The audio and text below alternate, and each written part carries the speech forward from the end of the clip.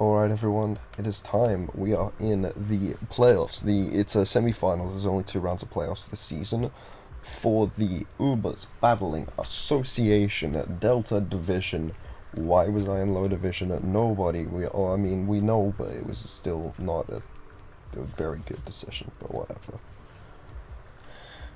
Whatever. Yeah. So semis. I'm playing against Copper, who's one of the very few people left in the league who I hadn't played. Copper is a Queenslander like myself. He's the Queensland Conkeldurrs coach, and his team is terrifying. I would say probably one of the toughest after I played Mewtwo Zamazenta last week.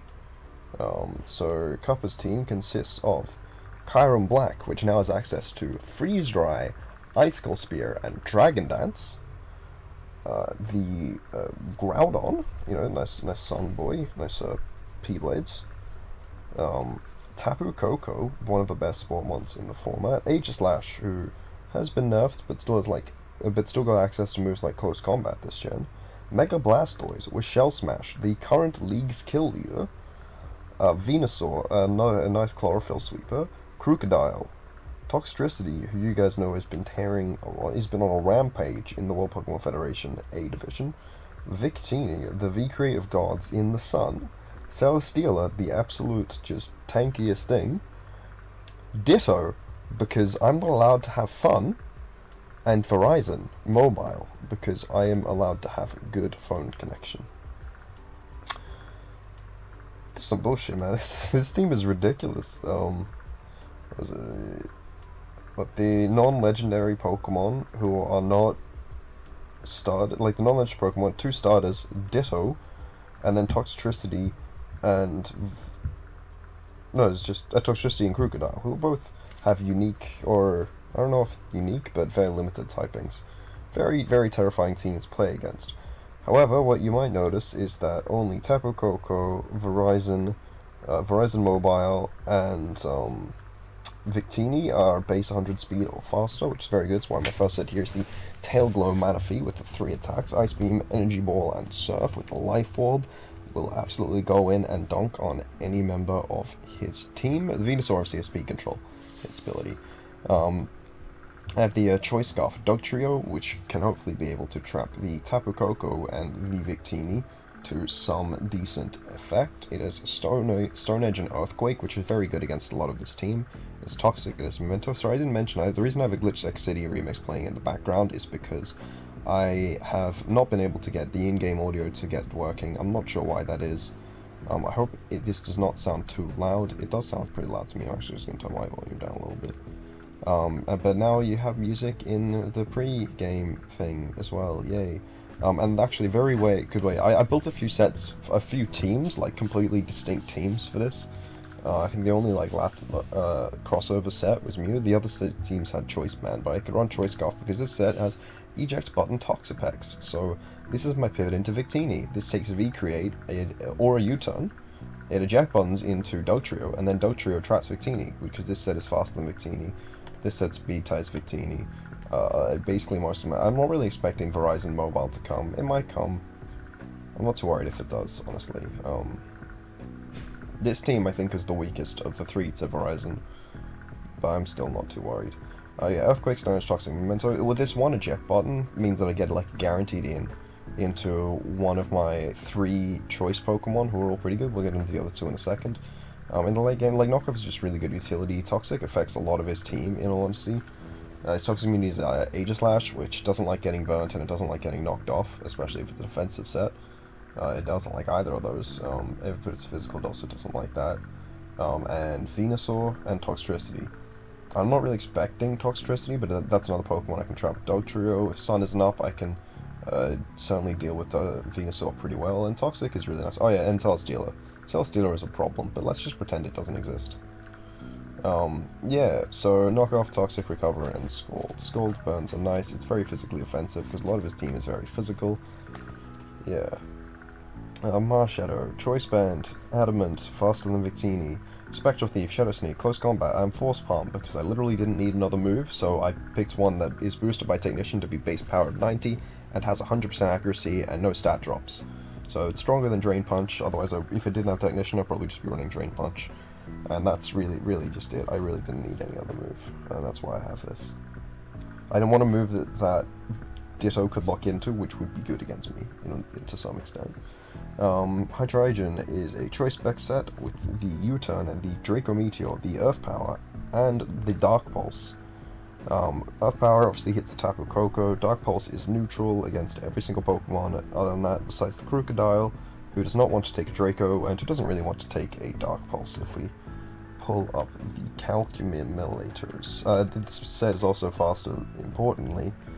Yeah, I mean, like, it's doing massive chip. Earth Power also to accurate. Like, it's not a Pokemon that really wants to be coming in on Specs Hydreigon. Yeah, and then Mew has the rocks. It is Teleport. This, for people who don't know, and this is going to be like the first week where I'm just like bringing Teleport just a lot. Teleport is now a reverse priority move. Grass Knot obviously hits the Pokemon that... this hits everyone except Toxtricity that is immune to Thunder Wave, being the Groudon and the Crocodile. It's base 80 against Crocodile, so it's weaker than Energy Ball, but it's a base 120 versus Groudon, which I thought was very important. And I've got Rocks. It was always a question of whether I was having Dugtrio be Scarf or Band as to whether I had Rocks or Spike, so I have Rocks on this set, which is good because it helps chip down the Kyurem Black if it is not Heavy Duty Boots, which it might be.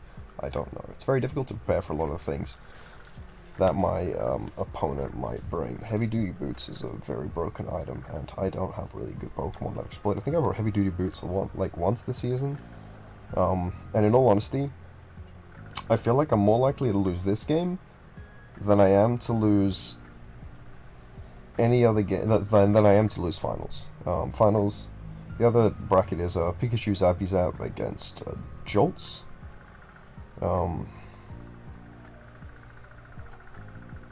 And obviously I beat Jolts, and I beat the coach that Pikachu Zappy Zap replaced. So I would not be incredibly worried about beating either of them, in all honesty. Yeah, so I'm not too worried. I'm more worried about this game than I am about finals, despite the fact this is the fourth seed rather than the second or third. But I mean, honestly, it's at this point I went undefeated in main season, right? I don't care, right? I just, I'm not too fussed. Is this not?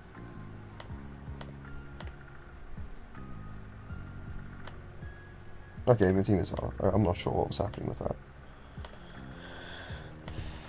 Oh, there's the challenge. Here we are in the semi-finals against Copper Cup and these Queensland Conkeldurrs.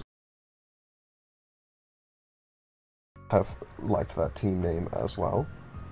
Okay, so he brings his Ubers, he brings Crocodile, brings Victini, he brings Celesteela. Doesn't bring Coco. He doesn't bring Verizon. Victini is the only Pokemon here that's faster than Hydreigon. Nothing is faster than Manaphy. Because it's speed size. Nothing's faster than Marshadow, nothing's faster than Dugtrio, but that's obvious because Dugtrio is, the main problem, I think, is going to be the Aegislash. I'm sad I didn't bring Spikes, because Spikes hurts all three of these, but Rocks is also very good for the Victini, very good for the Kyurem Black. Touchbacks is really good support to be able to pivot into Dugtrio, who can help trap a Kyurem Black, potentially after a Dragonite, who can help trap a Groudon off the chip, a Crocodile off the chip, a Victini from full.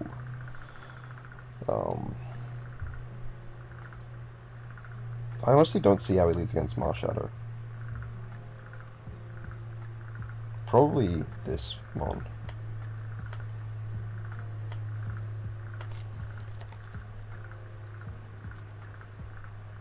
Groudon isn't too KO'd by Special Thief if it is defensive. He didn't bring Venusaur either, so he basically conceded speed control to me, which makes me concerned that he might run a Trick Room set. I had another variant of his team, which was Trick Room oriented, because Alolan Marowak kills his entire team. He's not the Mega Blastoise either, which I'm very glad to see. I'm honestly just going to go with this. And now I'm going to Toxapex here on the Victini. Because then I get to trap it with... It might be, obviously, it might have the Shed Shell, but I'm not really expecting it to. Toxapex is good here because it helps check the current black, it helps check some variants of Aegislash. Nope. I actually don't know if this lives, but it doesn't matter. I get a lot of chip on it regardless. It does live, yeah. That's dumb. Well, you can go Cell Stealer for free. I didn't look at how much damage that did. Might be Scuff. Might be banned. I don't really know. Yeah, Scuff.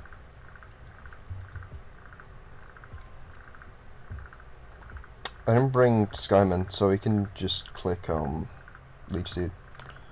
Oh well. Let me put up rocks on the Protect. Or the Switch. I don't have Recovery. Doesn't matter. I can put up rocks, and then I can teleport next turn. Or I can Thunderwave this. I'm not faster than him if he's max speed, but I imagine that if he's got speed investment, he's going to be a Adamant or Modest. Oh no! Okay, that's bad.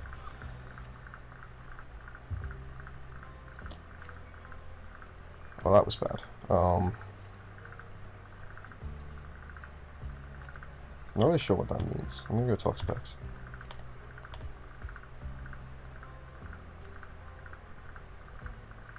Doesn't switch into Scold at all. I'm gonna click knock off because I don't want him to have leftovers. I'm going Mew here.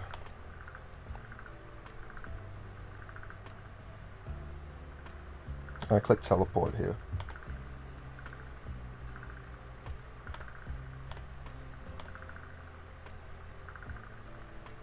Manaphy Surf here is still very strong.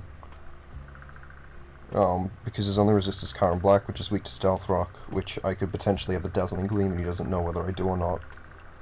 If he's Scarf, this could be bad because it would result in Chip, but I would be very surprised if Crocodile. I don't think Crocodile ever could. Yeah, it doesn't even do half if it's Choice Scarf.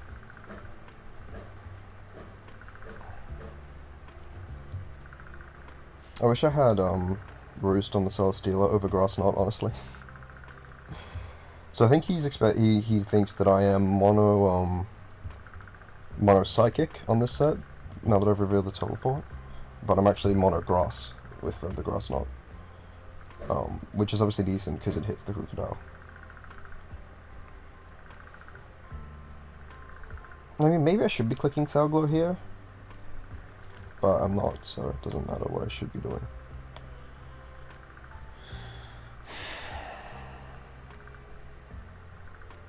I'll just to Surf again.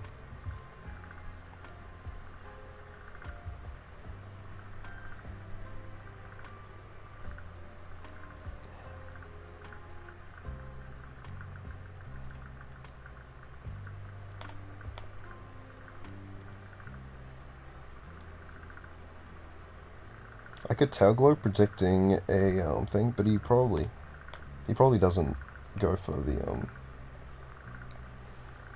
yeah, he didn't go for the King's Shield. It wouldn't have done anything anyway.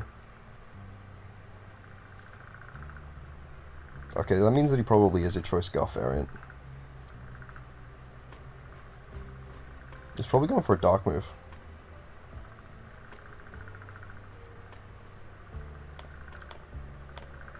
Right?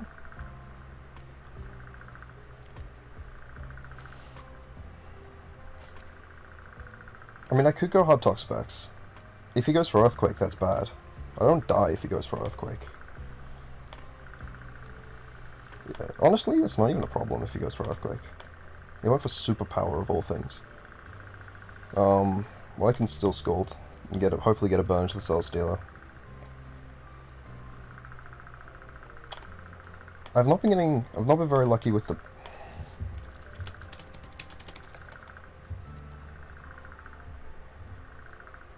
Not been very lucky with the burn at all. Oh well. I go Mew and I can teleport here for free.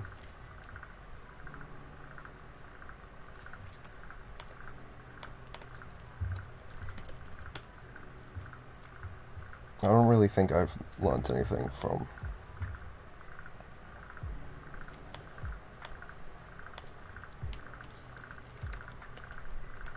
Have I hit Crocodile with anything? No, it's just taken rocks 3 times. I mean, I have a Marsh Shadow, right?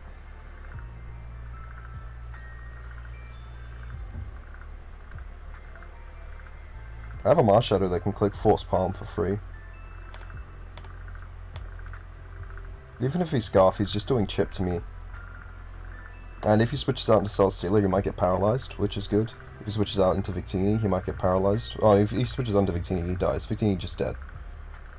He doesn't have any removal on this team. I already killed the Aegislash, which was his only fighting switching. Okay, so I was right, he was Scarf. Probably should have gone hard and Tire Dragon there, honestly. That was realistically my play. Though I really think he should have gone for Knockoff. I feel like he probably should have been going for Knockoff. I mean, I get a Force Palm into something here. Because I just killed his Scarfer.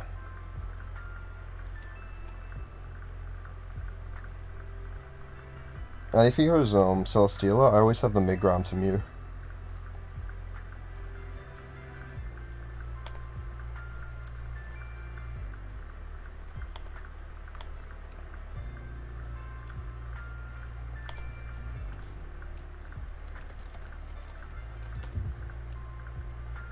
I mean, I do like half with whatever I go for.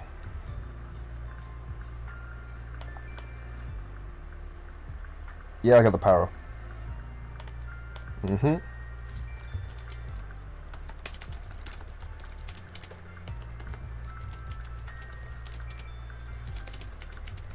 Yeah, I knew he was gonna be going for the rock polish there, in all honesty.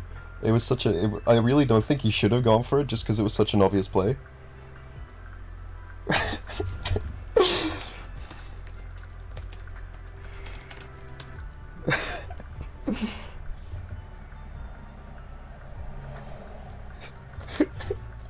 Yeah, I'm very glad I brought Force Palm on this set, man. As said, I think he's in range of Sneak. Like, he would have been in range of Sneak if I was, like, spamming close combat.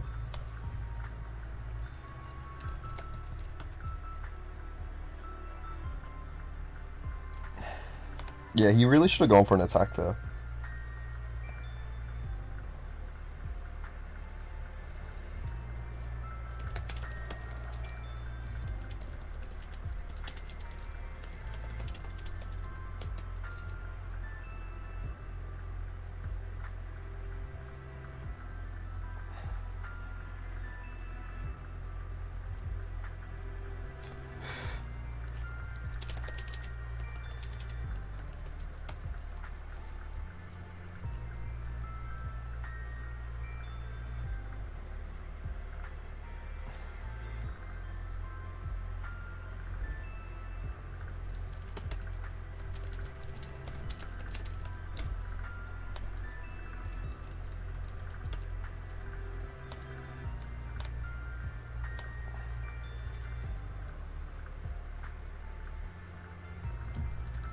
Did I get every single bone into steal it? Skull? Yeah, every skull went into steal it. I'm pretty sure I still kill with Force Palm, so I'm not sure why he went into Celesteela. I mean, that's the reason I locked into Force Palm, right? Was because it killed Stealer.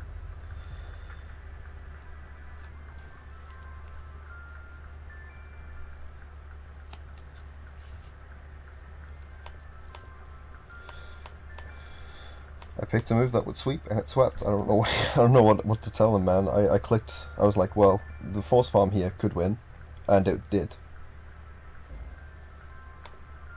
Like legit. This is a case of, I was like, well, Force Palm can win, so I should click Force Palm, and then I click Force Palm, and I won.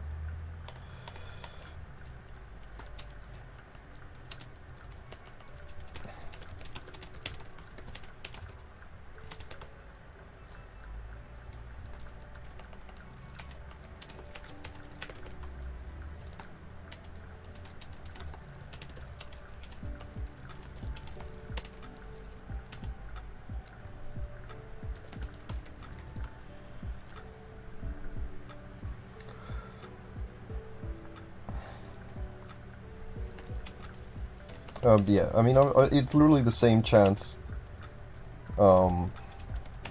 Literally the same chance as Scald.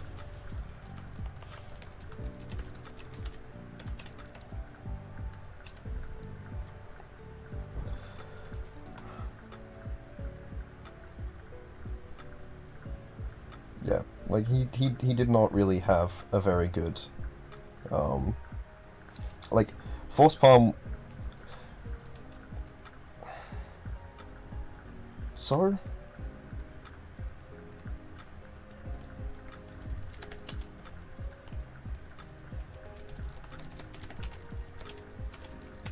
I'm just going to end the recording here, and I think I'm going to keep talking to my opponent, but that was definitely still the play that I made, because it did half. It was going to 2-hit KO, he couldn't double set up, and unless he could set up twice, he couldn't beat my Hydreigon, right? Like, there wasn't a way where he guaranteed won the position from there. Setting up there was a choke. I would maintain that setting up there was a choke, with or without the paralysis.